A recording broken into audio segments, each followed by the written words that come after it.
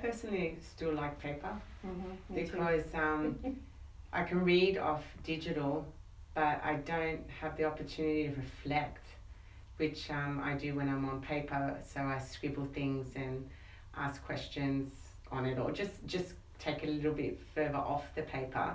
But when I have it on the screen, it's basically kind of that motion of your finger, just flick, flick, flick. Okay, yeah. When's it finished? Where's the picture? Okay, just to get it done, really.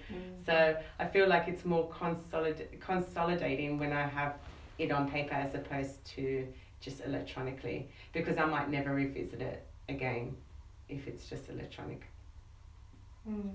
I found the same in that I use my iPad a lot to read because the size suits me better, but it's so easy to get distracted. I flip over to my email, I flip over to the internet, and I find that I'm often quite distracted when I read using an electronic device, but it's so convenient when you're traveling or when you don't want to be hauling around a lot of stuff. So you really have to be disciplined when you read electronically. I found that I often have things both in a paper copy and an electronic copy. So those seminal texts I would have in both versions, and like you, I would scribble all over the hard copy and then keep the electronic one if I was out and about and I just wanted to check something, or I was in a place where it wasn't easy to get to the paper copy. I would have that as a reference sometimes.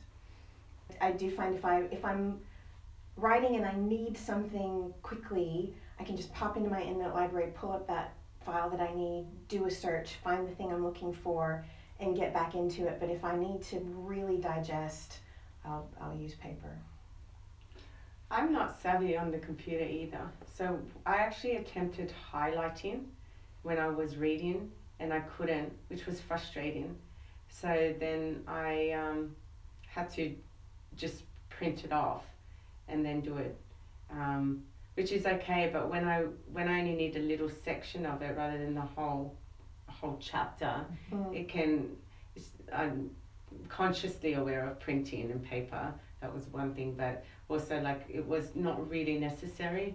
So it depends how savvy you are on the computer. You can, or the software that you're using, which can help you cut corners in regards to being more time sufficient, especially as a student if you need to copy the referencing and the hyperlink and making sure that the quote is exact to avoid errors when you're transferring it from paper to your hand typing. That's probably one of the benefits of if you were very savvy on computer, which I'm not. You just have to give yourself time to learn it and find your way around.